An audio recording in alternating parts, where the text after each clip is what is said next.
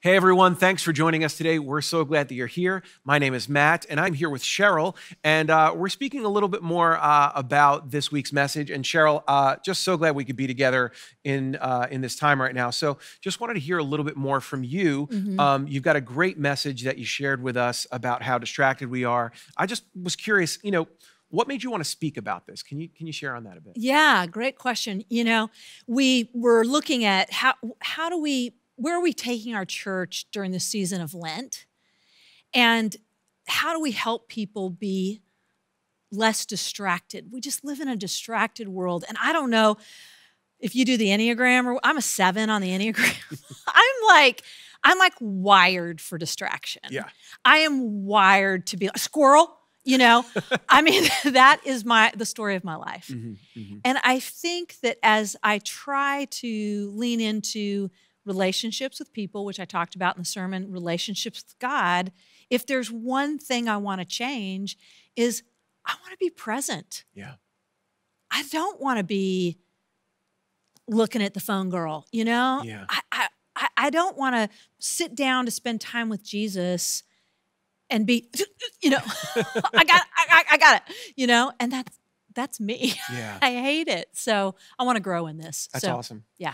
And that's great too, because the amount of access we have to so much technology in this time and place, I mean, it's total overload. I'm an elder millennial. So I live on the cusp of, I can remember going to play in the woods and riding bikes and all this stuff. But with the advent of the internet and all these things that have come to fruition in the last 10 to 20 years, it's unbelievable how much we can distract ourselves with what's out there. And I know humanity, you could argue that it's always been that way. Sure. But I would say it's even more pronounced because things are getting pushed to us every single day. Notifications, all of these things that can just distract us. I mean, I'm telling you, I looked at my screen time the other day, and I picked up my phone 121 times yesterday, which I feel like is a lot. So this has made me be a lot more wary of how distracted we could become in this season. So what would you say are some good practical steps? Let's say you're aware of this in your life, and it's a thing, but you're not quite sure how to correct it. What would you say are some good practical steps for people right now to maybe curtail some of that? Yeah, I think truly the phone thing for me is big. And, I mentioned in the sermon, 2,617 times we pick it up. And the fact that your phone can tell you that is amazing to me. I have literally I have to be harsh, like phone in the other room, right? If I sit down to have a time with Jesus, to read the scripture, to pray, I cannot do it on my phone. I know the hipsters, the cool kids do with their YouVersion thing.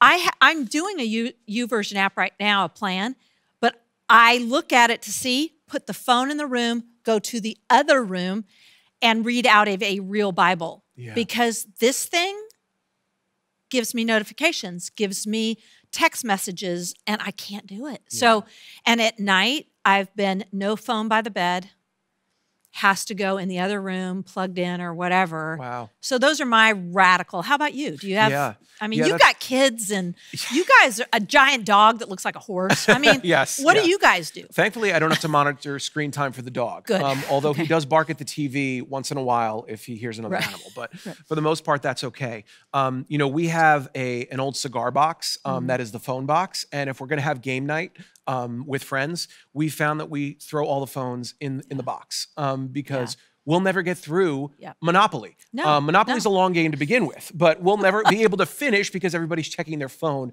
every 2 seconds. But that, I think, it speaks to this issue we have, this symptom of a greater problem is that we love to live distracted. We love it. There's almost like a dopamine hit that comes from picking up that device and scrolling through and just living distracted. It says in the era of trying to be efficient and multitasking, that's what I've noticed. So we've got the box. We do monitor screen time for the kids as well, but that's tough because it still prioritizes the interest around the device. Yeah. And so to implement what you're saying, we're essentially reformatting that. We're taking the device, because it's a multifunctional device, we're taking the device out of the equation, and there are other resources and things we can engage with to to make us more interested. So I love that. So I've got some books, Yeah. a physical Bible being one of Yes. them, that I just love to open. I love the smell of the pages. Yeah. I love the weight of it. There's something tactile there. So just reformatting that interest at a base level has really helped. So I think that is a good place to start and a nice practical step. What would you say, you've got the book there. It's Indistractable. Indistractable. I feel like I'm Oprah. And I'm going to start a book club. Yes. And this is the first one. I quoted this guy in my sermon. He wrote a book called Hooked, and it's about marketing.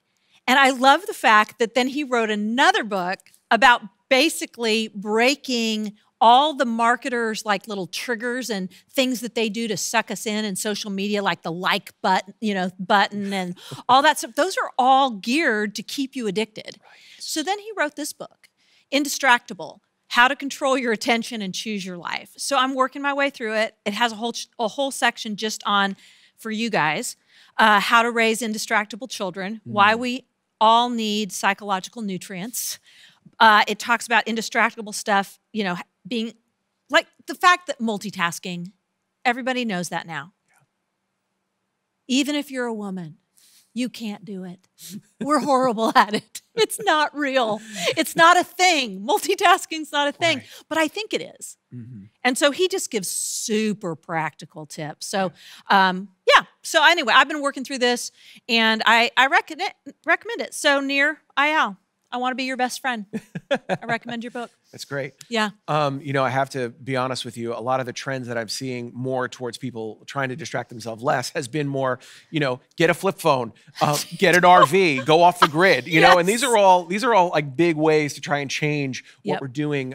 And they're great on a level of, wow, that's something to aspire towards. But every day we live in the tension of, trying to connect ourselves with each other, and especially in COVID. And that's been really, really tough. We want to stay connected to one another. But I think what's great about what you shared is that it's important to stay connected to one another. But in order to really foster a better sense of connectedness to God, we really need to be aware of what is just being imported and essentially exported from us as well, digitally. And so I just loved hearing that from you. So is there anything else, just closing thoughts, you'd want to share about how to live distracted free? Yeah, I think on the thing with God, I've started a practice a number of years ago. A friend of mine suggested this, and I started with just a little timer of 1 minute of silence. I live by myself and my life is noisy, right? And so to open the scripture and then just be quiet for 1 minute. And then I kind of try to move it to 2 minutes, and then to 5, and then to 10. Could I open the scripture and just be quiet with God for 10 minutes? So that'd be one thing that I'd share. Great. So awesome. Well, thanks so much for sharing, and thanks so much for joining us. And join us back every single week as we unpack more practical steps in this series to stay unsubscribed. And we just appreciate you so much.